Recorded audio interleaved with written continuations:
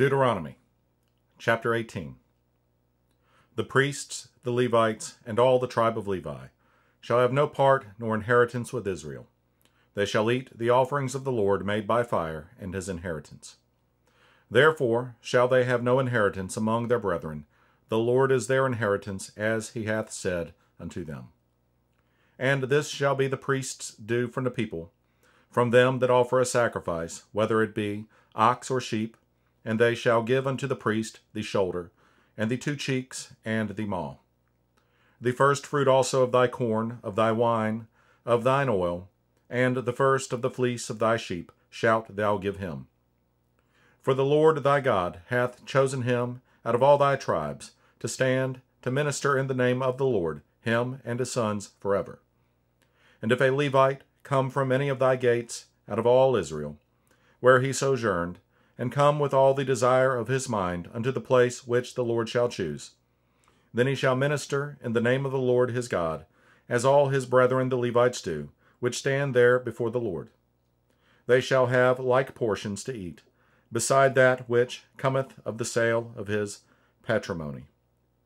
When thou art come into the land which the Lord thy God giveth thee, thou shalt not learn to do after the abominations of those nations.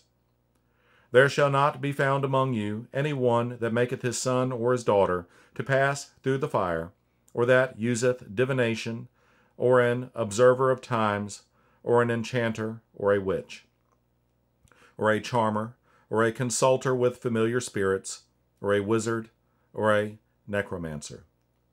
For all that do these things are an abomination unto the Lord.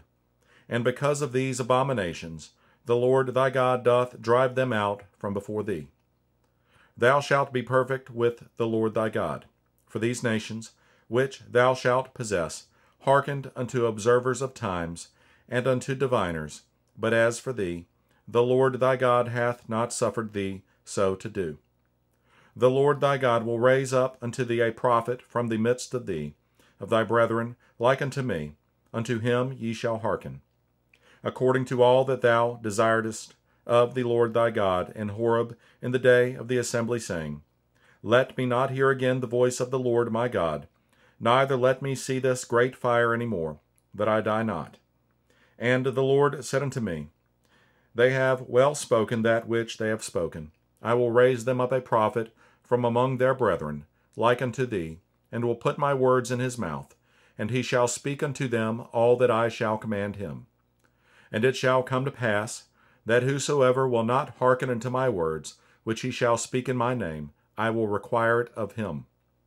But the prophet, which shall presume to speak a word in my name, which I have not commanded him to speak, or that shall speak in the name of other gods, even that prophet shall die.